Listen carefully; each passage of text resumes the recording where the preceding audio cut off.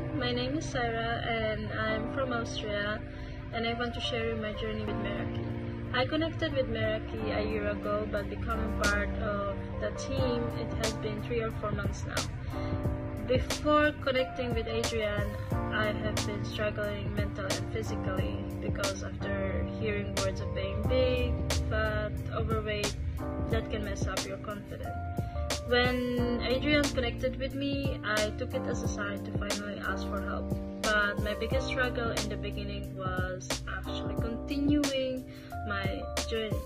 I did not have a problem to start or to be motivated at first. That was good in me, but my problem was continuing in my journey because there were days, distractions, being lazy. Yeah, we all have that, but having the disciplines will not have that a problem. But I did not have the discipline.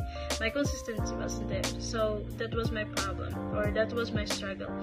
But constantly getting checked by Adrian took me, or that changed me to mindset of you're punishing your body to focusing on that this is what my body needs and my future self will thank me for being healthier.